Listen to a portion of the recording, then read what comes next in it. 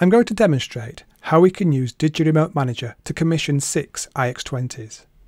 By commission, I mean loading onto them the correct firmware and configuration settings, including configuration settings that need to be different in each IX20. The IX20s will form a star topology IPsec VPN network. But what does that mean? Here we see 6 IX20s connected to a cellular network. We also see a VPN appliance. Behind each router in this diagram, you will see that there is a local area network or an Ethernet network. Each network, as you can see, is on a different subnet. With the chosen IP addressing scheme, it is possible to connect up to 250 devices onto the Ethernet network behind each IX20. They need each to be able to communicate with the server behind the VPN appliance and be individually addressable by IP address. An IPsec VPN tunnel can be used to achieve this, with the additional benefit of doing it securely. The star topology means that the IX20 builds a VPN tunnel to the VPN appliance, and they do not build VPN tunnels directly to each other. You've probably heard the phrase zero-touch provisioning before. This doesn't mean that you can't touch the router. Of course, someone has to install it and insert the SIM card, etc., but it does mean that no pre-configuration of the router is necessary. The engineer doing the installation can simply insert the SIM card, connect up the cables and antennas, and that's it. They don't need to worry about loading the correct firmware or configuration onto the router, because that will occur automatically. The feature in Remote Manager to achieve this is called Configuration Manager, and I'm going to show you how to set this up. The first step is to configure a single IX20 with the appropriate firmware and the configuration. Now, you can do this locally over the web user interface, or you can do this over Remote Manager. I'm currently connected over Remote Manager, and I've already done this. The quickest way to show you that I've done this is from the command line. So I'll just go to the console here.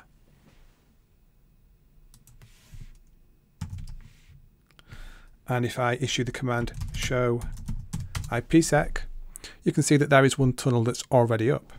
If I issue the command show config, this command shows me all of the changes that have been made from the factory default, and you can see there's a VPN tunnel configured, but not much more. As a quick reminder of the topology, this master IX20 that I've configured here has a LAN behind it with 192.168.130.0 subnet, and my computer here behind the VPN appliance has a subnet of 192.168.50.0. As I'm on my PC now, I should be able to ping the IX20 over the VPN tunnel. In addition, because the VPN tunnel is up, I should be able to access it via the web browser.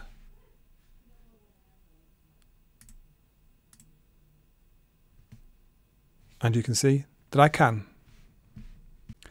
The next step is to create a configuration profile. A configuration profile contains a complete record of a device configuration, firmware version, and also any other special files like scripts. The configuration profile can be used to load this same configuration onto other devices. In this case, onto the other IX20Ws I want to commission onto my network. So I'll give it a name, configuration profile, IX20. I select a group that this configuration profile will apply to, so any units in this group will have the configuration profile applied to it. I need to select the device type, and I need to select the firmware version I want to use. On the next screen, I get a choice. I can base a configuration on a configuration of an existing device, or I can create the configuration in Remote Manager, because Remote Manager understands all of the parameters settings for this firmware version as well. What I'll do in this case is I'll import it from a device, because I've already created this device, IX20 Howarth Master, which has got 100% correct configuration on it. When building an IPsec LAN-to-LAN VPN tunnel, there are settings that have to be different on every router or every site. For example, the Ethernet IP address. Also, I really should have a different pre-shared key on each site if I'm not using certificates. So the next step is to tell Remote Manager which settings have to be different on every site.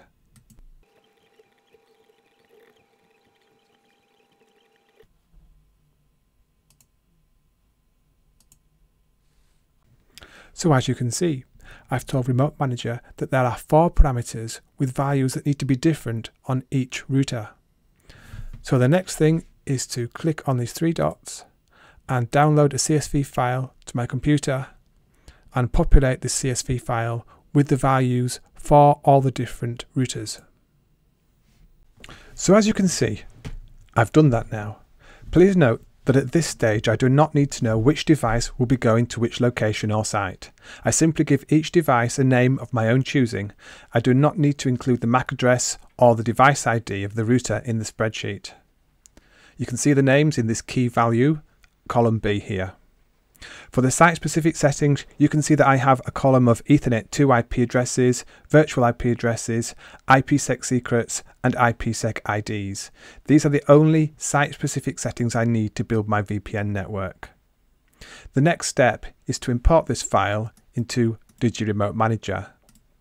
So again, I click these 3 dots here, and this time I click on Upload.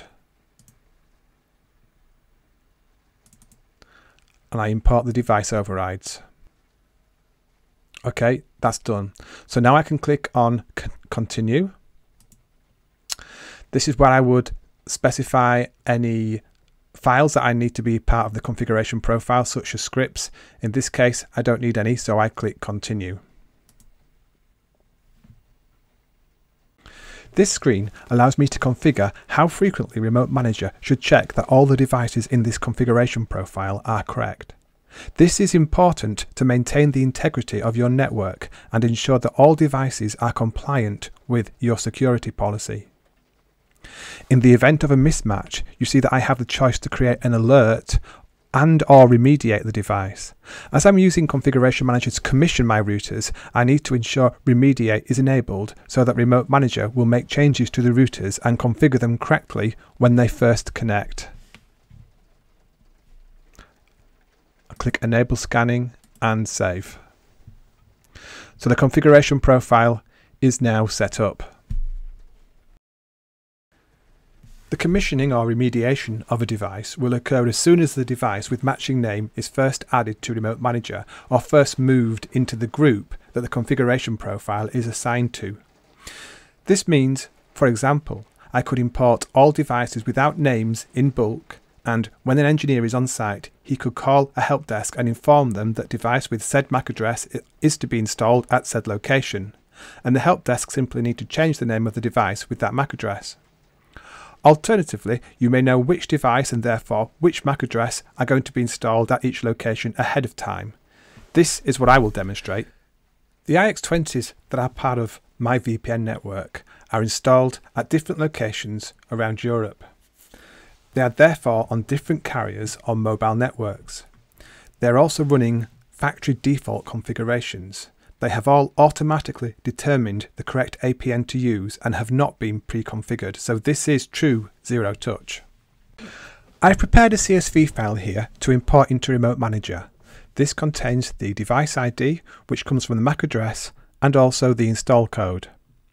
I also included 2 optional columns you may not always want at this stage.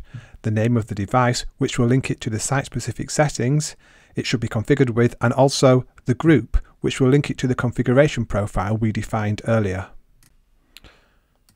So I click the Add button here and select multiple devices, click Browse and select the file to import, and then click Add Devices. Devices have been submitted. Check the event log for status. I'll just refresh the screen here. Now you can see that all the devices have been imported. Remote Manager has not yet realized they're connected. It will take a few moments for this to happen. So now I'll click on a device at random, this IX20W Howarth, and click on Configuration Scan History.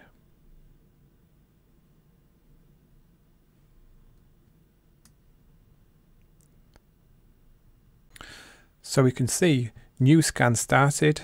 The device name is IX20W Howarth. Reason for the scan, it's device connected for the first time.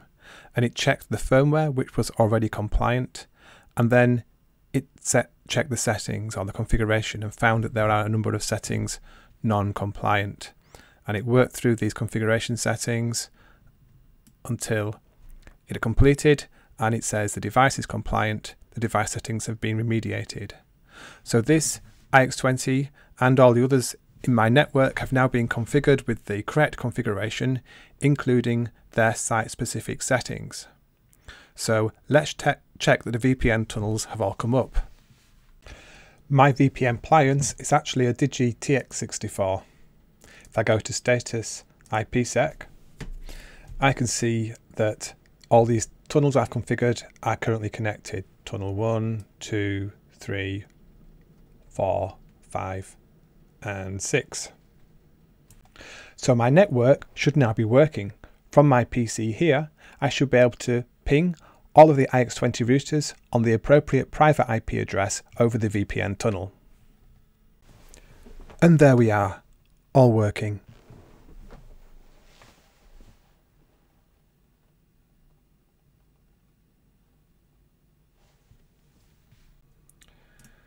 If at some future point I want to make a configuration change to all the devices in my network, this is really easy. And there are 3 cases to consider. A configuration change that is the same on all routers, a configuration change to the value of existing site-specific settings, or the creation of a new site-specific setting or parameter. All of these can be achieved by going into the configuration menu here, selecting the configuration profile, actions and edit. To make a change that's going to be the same on all routers, I go to settings here and then navigate through the menu that appears to find the configuration parameter I want to change. In this case, I'm going to go to services, iPerf and enable iPerf because I want to run a throughput test against all of my routers. Click Save. And the changes have now been applied to the profile. I can close the profile down and I can just wait for the profile to run at its next pre-configured schedule, or I can run the configuration profile straight away by clicking Scan Now. Yes, I'm sure. If I click on here, I can see the status. Now all of the routers are non-compliant, but it should be navigating through them and making them compliant. I'll click on one router here for some more detail. You see that the device has now been made compliant, and the non-compliant setting was iPerf, so it's enabled iPerf for me. So I've just now made a configuration change on all of these 6 sites to enable iPerf. Similarly, if I want to make a configuration change to the site specific, I just go into the configuration here and edit it, and on the settings tab here I would, if necessary, define a new site specific setting. But if you only need to make changes to existing site specific settings, you can skip that step. Either way, you then click on the 3 dots here and download and upload a new CSV file which contains all of your site specific settings. And then you can click on Save and roll that change out just the same way you saw me do earlier. So it's just as easy to make configurations that are different on each router as it is to make configuration changes that are the same on each router. I want to finish by mentioning that Configuration Manager is also a key security feature. It allows administrators to prove that all devices are compliant with the security policy, which means the configuration in the firmware is 100% correct.